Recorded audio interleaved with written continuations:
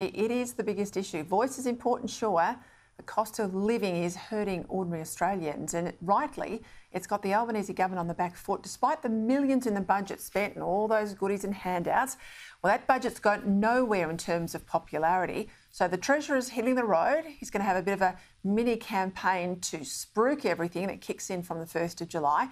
More childcare subsidies, more and a bigger paid parental leave scheme, a 15% wage hike if you are an aged care worker, price caps on gas and coal, all the things he thinks is going to win voters over. Well, will it? Joining me now to discuss this, former Minister for Resources Keith Pitt, Sky News contributor, of course, former Howard Government Minister Gary Hardgraves. Gents, welcome as always.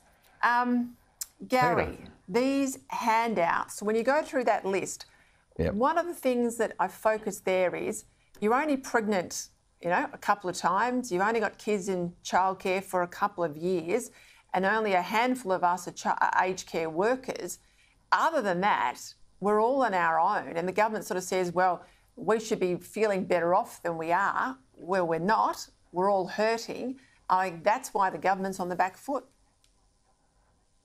And Peter, the reason that people are hurting is because government keeps intervening. I mean, they have intervened in the energy market to take away our natural advantage of cheap and available coal, taken that out of the power system and want us to go to all of these expensive renewables, driving up the price and, if you like, increasing the hurt that we're feeling. And every time government subsidises anything, everything always goes up. And governments only subsidise when they don't trust people. If they trusted us, they'd give us tax cuts. They'd allow us to make our own decisions about how we want to spend that money. So a tax break instead of a subsidy is far better because, a good example in Queensland, on the electricity front, for instance, the price of electricity is going up enormously, 20, 30%.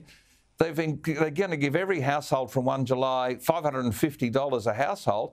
But the price of electricity is going up about $1,600 a household because of government intervention, Peter. That's the problem. The philosophy of this government is they don't trust us, we shouldn't trust them.